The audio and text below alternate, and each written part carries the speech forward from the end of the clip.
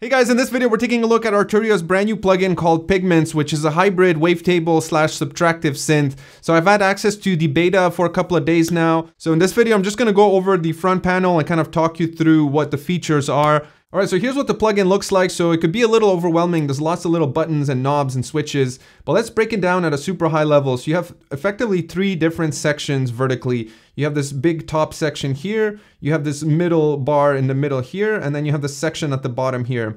Everything at the top here is all these sound generators and sound processors, so your oscillators and filters. Everything at the bottom are your modulation sources, so things that create modulation like envelopes, LFOs, and function generators. And then this tab in the middle here is your modulation matrix. So this is how you assign which modulation source gets mapped to whatever parameter you want in the synth here. So if we dive in at the top section here, the sound generator portion, you have 2 engines, and an engine can either be a wavetable or an analog. So this is how you can get the hybrid. You can either have it as a wavetable or a standard subtractive synth with using standard oscillators. And then you have 2 identical engines which you can toggle with this power button here. So in engine 1, again, you have analog. So if we go here, super simple. So I've loaded an initial patch here so I can play some notes. So now we just have our standard sawtooth. Obviously you can change it to triangle, sine, square, change the width, coarse tuning. And then here you have global tuning here, as well as drift to kind of detune the voices when you're playing chords. And then you have 3 different oscillators which you can turn on by just engaging the different volumes. You can disable key tracking, and you can sync oscillator 1 to oscillator 2. And then here you have routing. Because you have 2 filters, you can set how much you want to route into filter 1 or 2, or a mix of the 2. And then you can sort of set the output of how much is going into the filter. You have a noise source which is independent from the oscillators here, which can go from blue, red, and white. And then you have this modulation oscillator here, which can either be oscillator 3 or noise. And then you can set the amount of that, and you can see that changing here depending on what you set. So you can get some pretty gnarly stuff that way. Let's switch over to the wavetable, which is sort of the bread and butter of this synth. If we look at here, you have 2 ways of displaying your wavetables. You have either 3D, which is this here, which you can see all the wavetables and how they morph, or 2D, which just gives you the current slice of the table. So if you're new to wavetable synthesis, effectively it's just a table of single cycle oscillators, or a collection of them, which you can morph between. So instead of having just a static saw wave, you can have a whole collection like saw, some weird vocal wave, some percussive wave, and then you can kind of blend between them and modulate that blending. And that's where you get the power here. So if we look at the main section here, you have your main picker here to choose which table you want. So you have different categories of wavetables. So we have building waves, natural, process, synthesizer, and then for each one you have a whole slew of stuff. So let me just pick this matrix metallizer here. So you can see how it can get super complex. So what you're doing with this position here is changing which wave or which position in the wavetable you're pointing. So if I play a note, you can hear how it creates this subtle timbral shift. And what's cool is assigning the wavetable position to a modulation source, which we'll tackle in a sec here. And then similar to the other oscillator, you can determine how much you want to route into either filter 1 or 2. All right, below here, you have 4 different waves of kind of manipulating the waveform. So one is frequency modulation, then you have phase modulation, phase distortion, and wave folding. And these are just different ways to sculpt and shape the wave and change its timbre. And all of these get assigned to this dedicated modulator oscillator here, which you can set either in relative frequency, absolute, or hertz. So let me just show some examples here.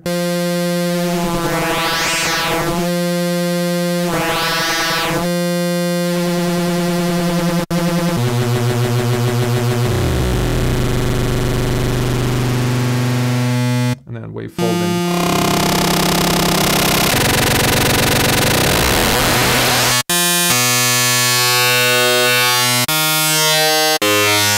Obviously, I'm going into like super extremes now just to give you the gist of it, but you can obviously fine tune these to get more pleasing sounds. And then once we finish our 2 engines here, we move on to our dual filters here. So again, you can toggle these filters independently on and off with these power buttons. And then for each filter, you have different simulations of synths. So you have a multi-mode filter, you have the Oberheim SEM, Oberheim Matrix, the Minimoog, I believe, and then a couple of others here. You have a Foreman filter. So lots of flexibility. And for each one, pretty standard controls, cutoff frequency, resonance, everything you would expect. So let me just do a Minimoog here.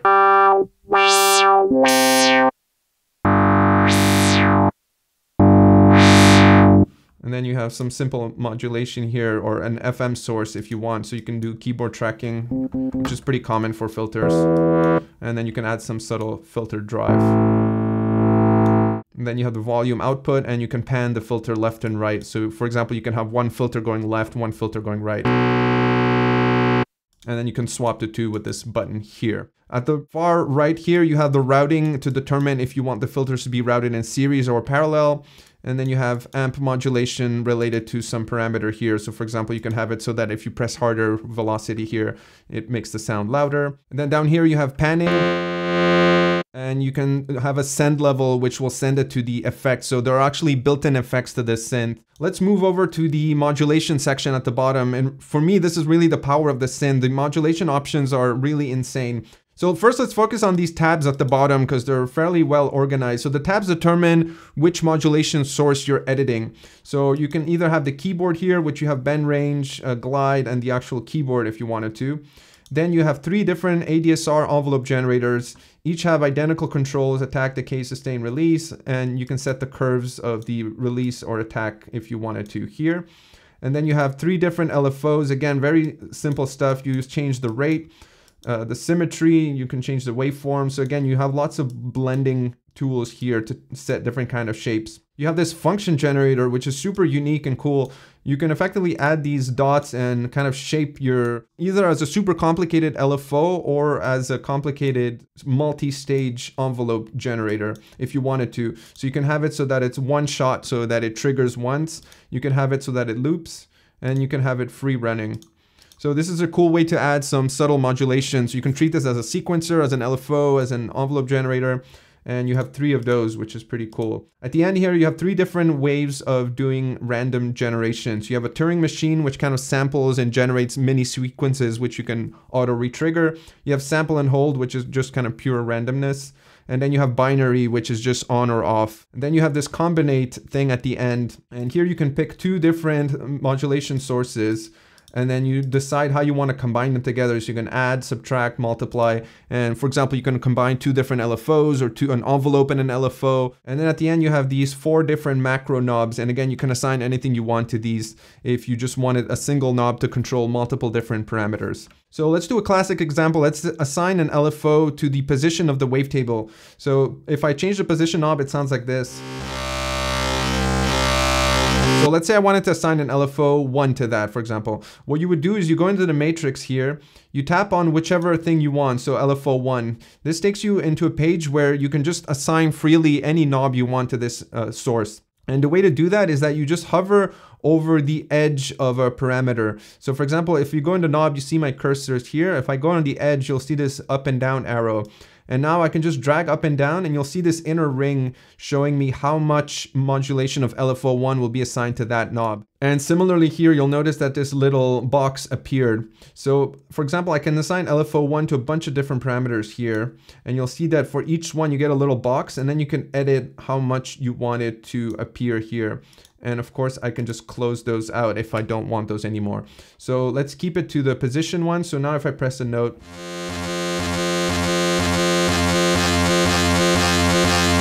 and now I can actually go to the LFO section here and then change the different parameters like the rate or the waveform.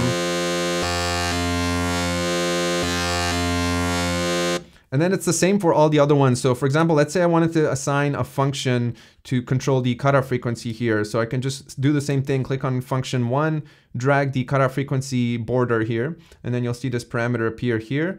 And then I can go into the function section, pick function 1, and then you'll see that this function that I've drawn here is controlling the cutoff frequency. And again, I can make it a one-shot.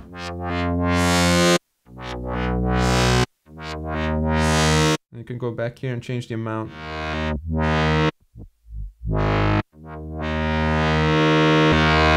And what's cool is that not only can you assign these modulation sources to the audio parameters up here, you can actually assign them to different modulation source parameters as well. So for example, let's say I wanted envelope 3 to control the rate of the first LFO. So I can just go to LFO here, and while I have envelope 3 selected in my matrix, again, similarly, I can just go here and set the rate to be modulated by this envelope. And then if I go back to my envelope 3, I can just change that shape here.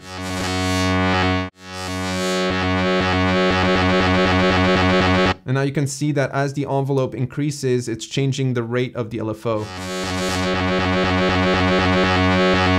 And of course, this is a polyphonic synth, so you can set it from either mono all the way up to 32 voices.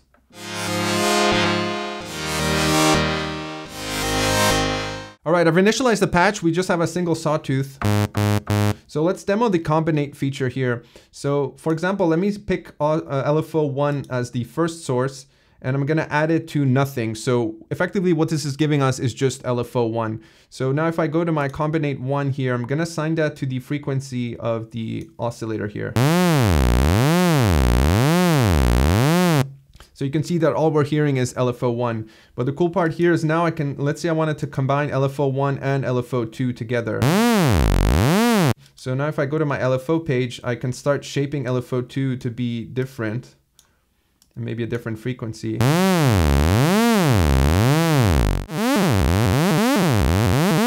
And now you can see that the resulting waveform is way more complex than that original LFO. And of course you can do crazy combinations here. You can combine some of the random things, like let's combine the Turing generator. And you can set different kinds of combinations. You can do difference, multiply, divisions. And then you can go here and change the probabilities of the Turing repeating. All right, so let's move over to this top section here. And if you're familiar with Arturia plugins, this is pretty similar stuff here. You have your main preset manager up here. Then here you can pick which preset you want based on some categories. And up here you have 3 different tabs. So the main one is the synth, which we've been seeing so far. Next to that, you have the effects section. So there's actually tons of different effects that ship with this plugin here. And the way to route those is that you have 2 different buses and then you have a send. So the 2 buses are inserts, which you can control how much you want here. And then you can set the routing to either go serially through both or in parallel. And then the send, you have a separate bus here. And then via the synth parameter here, you have a send level. So you can send how much of whatever engine you want into a particular effect. So for example, if I go to bus A, currently I have a delay selected here. So if I increase the wet dry.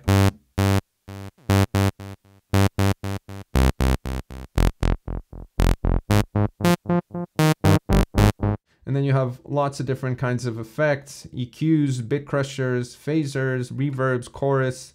So let me add a bit crusher here.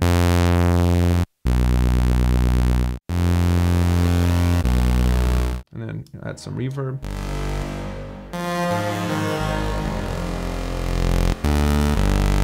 Maybe add a nice filter. Let's add a matrix 12 filter. Let's maybe assign envelope 3 to control the cutoff there.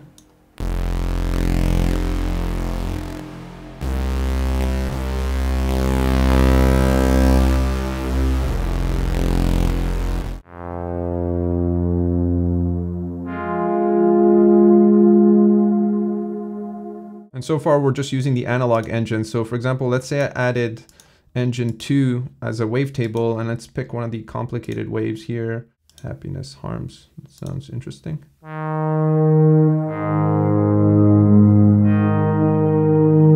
let's add LFO 2 to modulate the position. And then I'm going to set that to a really slow rate here.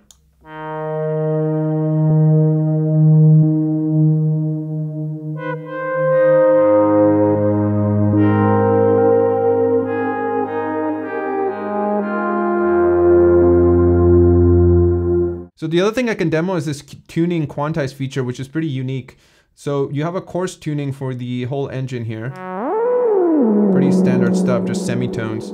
What's cool is that you can set it to quantize, and then you can actually pick which notes are used when it's quantizing that, when you're turning that knob. So for example, I can make it use only a C major scale by removing all the black notes here. And then you can assign a parameter. So let's say I assign LFO3 to control that. And of course you can remove some notes, so I can make it just the 3rd and the 5th.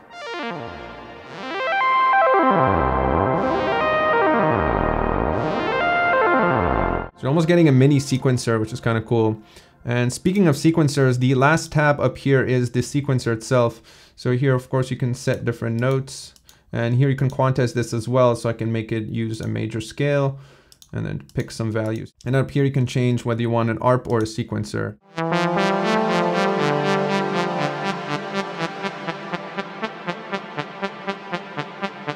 And the other thing I forgot to mention is that in the wavetable section here, you can actually turn off morphing so that instead of interpolating and blending between the waves, it'll just jump to different parts of the wavetable drastically.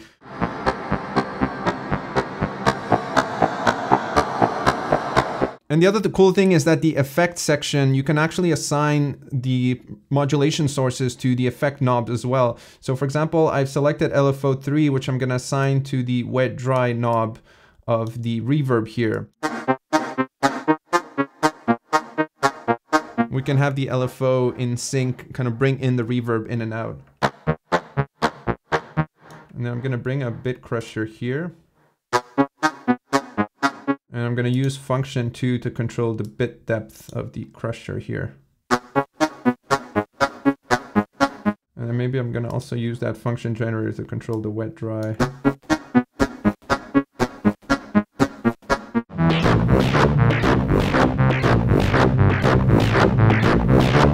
And what's cool is that in the sequencer, you can change the octave at different steps, you can change the velocity, and you can actually set the probability of a trigger to happen and even change the gate length. So let me try to mess around with some of these.